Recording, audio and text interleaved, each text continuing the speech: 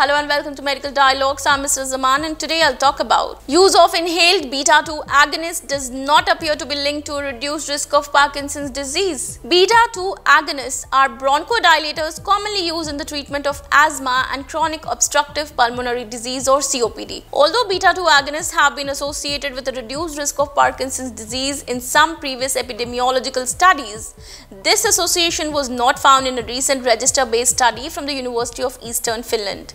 Accumulation of the alpha-synuclein protein in the brain plays a central role in Parkinson's disease.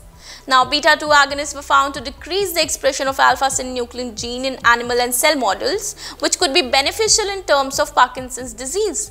Furthermore, despite beta-2 agonists having been associated with a reduced risk of Parkinson's disease in some earlier epidemiological studies, confounding factors such as smoking may have influenced this association. According to the newly published case-control study among people diagnosed with asthma or COPD, the use of inhaled short or long-acting beta-2 agonists at least 3 years before Parkinson's disease diagnosis was not associated with the risk of Parkinson's disease.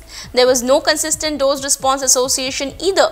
Different comorbidities such as cardiovascular diseases along with age, sex and duration of asthma or COPD were controlled for in the study. The study was conducted as part of the FIN-PARK study, which covers 22,189 community dwelling Finnish residents with Parkinson's disease and a matched comparison cohort. That's all for today. Stay tuned to Medical Dialogues for latest updates. Never miss a medical update from Medical Dialogues. Like, subscribe and press the bell icon.